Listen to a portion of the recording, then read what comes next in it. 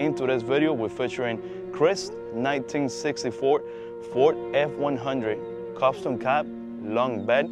It's a beautiful 2-ton truck, white wall tires. There's a beautiful history behind it. So I hope you enjoyed this video. If you do, let us know with a big like. And if it is your first time passing by the channel, go ahead and subscribe. Let's go. My name is Christopher Caffey. This is my 1964 Custom Crew Cab. As you see, it has a candy flake with a silver base on it with the candy on top.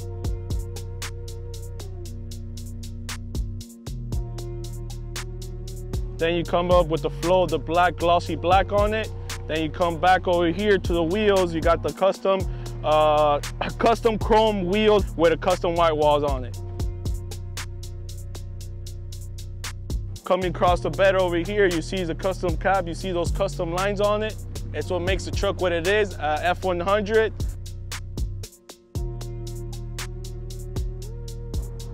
We got this custom cover that you won't be able to get because it's custom made just for this one truck. Just because of the size, you won't be able to get it unless you call the company to make it just for you.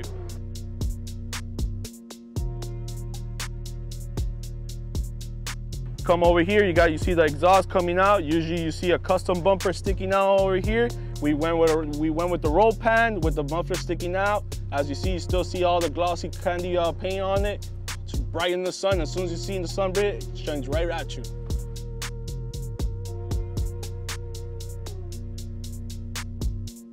As you see, it doesn't have too much chrome on it, but it does have its little chrome where it makes it pop out. If you come over here, we got no handles. That's, not original, all custom, covered up. You also, if you look at it, you're supposed to have a gas cover. Ain't no gas cover on this thing, all custom, all plated out, just to make the truck look custom and what it is.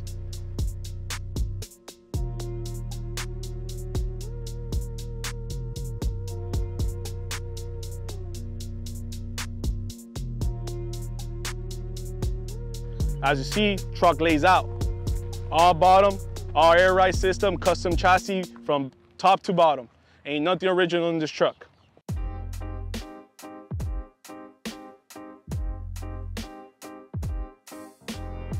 As motor, we got 351 Cleveland, all original motor, V8.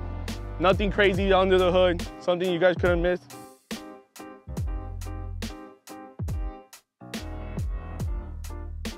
When I got here, you were telling me about the story of how you found this truck. The truck wasn't built by me. Truck actually was built around Ohio. I found the original builder when I bought this thing. This guy literally did everything. This wasn't a plan for him to when he started building this truck. His plan was literally do something simple and then ended up going crazy with it. Truck ended up all the way in Buffalo, New York by the time he sold it about 6-7 years ago. Went all the way Buffalo, New York. It was actually not planned. I was not planning. I just went for vacation. I was not planning on buying a F100 pickup truck, Get to my Buffalo, New York with my little brother. Get there, little brother's like, oh, we're gonna go see a truck. I was like, a truck? I was like, yeah, all right, let's go look at a truck. Look at this F100 in Buffalo, New York. Took it for a test drive. Of course, fell in love with it. After that, get a phone call from wife. It's like, hey, you like it? I was like, yeah, why? You want it? Yeah, why? Well, it's yours. I was like, what do you mean it's yours? It's yours. Happy Father's Day. I was like, wow. So pretty much the best present I ever got. Best thing, always wanted one F100. Was my dream truck. And here it is. That's how I got it. That's the story. Let's move into the interior, but before, show me how you open the door since it has no door handles. Okay, well, usually I use my poppers. Right now the poppers all disconnected because I'm rewiring the whole truck right now. But come over here, just pop it real quick, and it's open.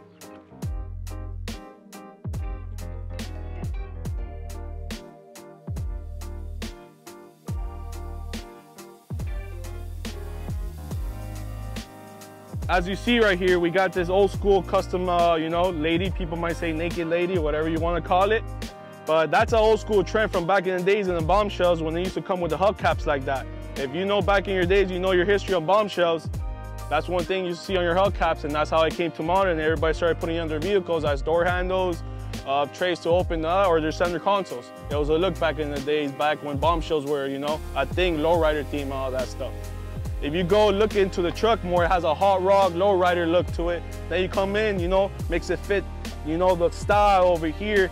You got the flake all over the dash. Then you go into the seat, you see more flakes right there in the middle of the seat with the trim all going all over around it. And of course the chrome to just make it pop out a little more. Then you got that custom shifter, you know, that makes it people think, oh, it's a you know, stick shift. It's actually not stick shift, it's actually automatic.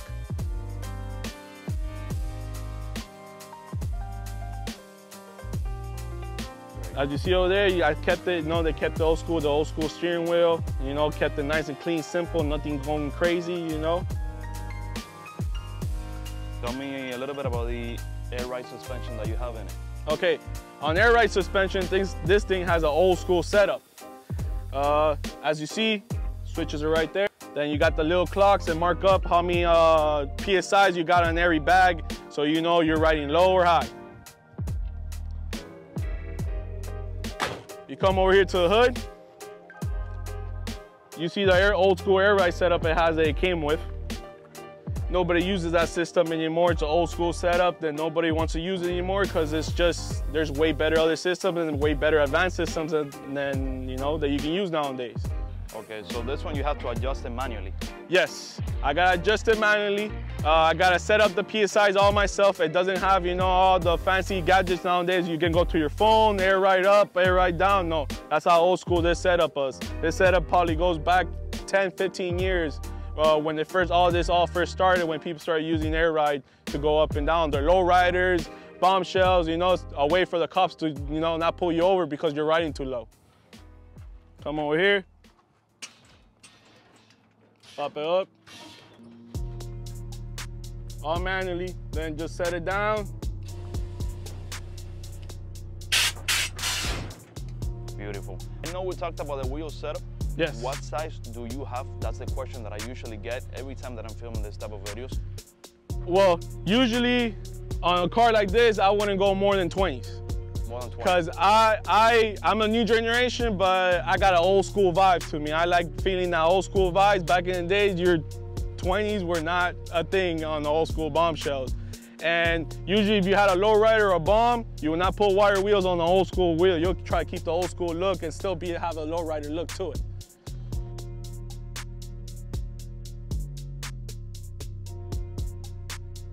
One thing that I love about these trucks is the lines on the fenders. Yes. Front and back. It makes the truck stand out. It makes what the truck is. It makes the style of the truck and what makes the truck original and custom and the old school vibe to it. You don't see this on the old school cars unless you put a white body kit, you know, or a flare that people call white body kits nowadays. Can we start the car just to hear how it sounds? For sure.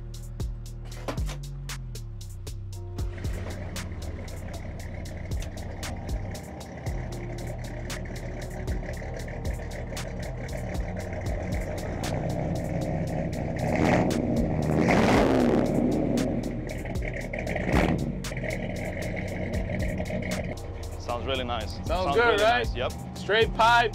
That's what makes it sound so good. All right, Chris, brother, thank you so much for allowing us the opportunity to film that truck. No, thank you for the opportunity to actually get a video for my truck. Thank you, man. Thank you. Well, stay tuned. Oh, for sure. Stay tuned because the whole truck's gonna get a whole remodeling. You won't even recognize the truck after it's done. And that's something that we're gonna bring you guys. So stay tuned. For sure. Hey, and hit up your boy Generation Old Schools, man. He's doing a killer job just bringing these cars back to life and actually talking about it and telling you guys what's up with these vehicles, trying to bring them up, trying to keep them alive, trying to keep the old school culture alive too. Hey, see you guys. Thank you.